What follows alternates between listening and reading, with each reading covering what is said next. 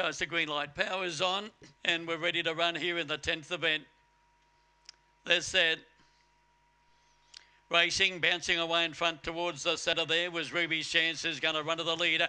Moving across from the outside, Typhoon's Target. Getting a nice run through there was DJ's Frankie, is trying to bar up to join Ruby's Chance. Checked off it, about 4 lengths away to Maria's Fancy into the bagger. And then a good way back to Robin Varmes, followed by Asmodeus.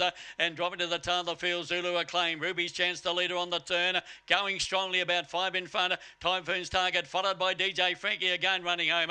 But Ruby's Chance beat DJ's Frankie, followed by Typhoon's Target, or over on the inside there was Robin Varmes. They were followed further back by Asmodeus, Maria's Fancy, and last of all was Zulu Acclaim. Number 5, the winner, Ruby's Chance, showed too much speed for them.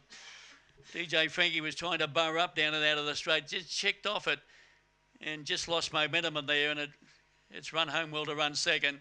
But number 5, the winner, Ruby's Chance, by Goodsy out of Kyra's Chance, owned and trained by Tony Pickles. Defeating number 6, DJ Frankie, DJ's Octane, Vegas Secrets for Lindsay Davis. Number 8, Typhoon's Target, Hurricane Luke out of Cool Target for Jeanette Roach. And number 9 in 4th place, and that was Robin Varmes.